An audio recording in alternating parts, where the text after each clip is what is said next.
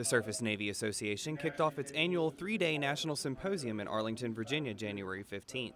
The symposium theme, Answering All Bells, People, Technology, and Innovation, was hosted by Vice Admiral Tom Copeman to provide an opportunity for discussion on a broad range of topics.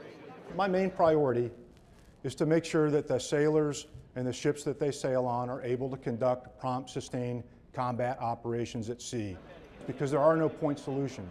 There is no one thing. There's nothing that I can say, see, you know, if you give me this X amount of money and I apply it to this thing, everything's going to be fine. Because there isn't. It's kind of the readiness kill chain. The symposium also hosted Master Chief Petty Officer of the Navy Mike Stevens, who spoke about the Navy's initiative of zeroing in on excellence. Zeroing in on excellence is about three things. It's first and foremost about developing leaders. Secondly, zeroing on excellence is about good order and discipline. And then lastly, I call it controlling what you own. Among the topics discussed were extended deployments and the drawdown of forces in Afghanistan. So we know that we're drawing down right now out of Afghanistan. For the most part, we're totally out of Iraq with the exception of a few.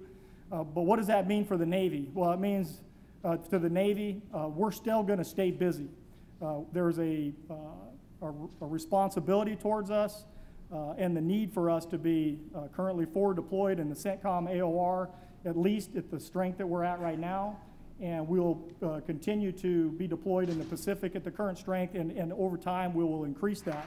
From the Defense Media Activity, I'm Petty Officer Matthew Hawes.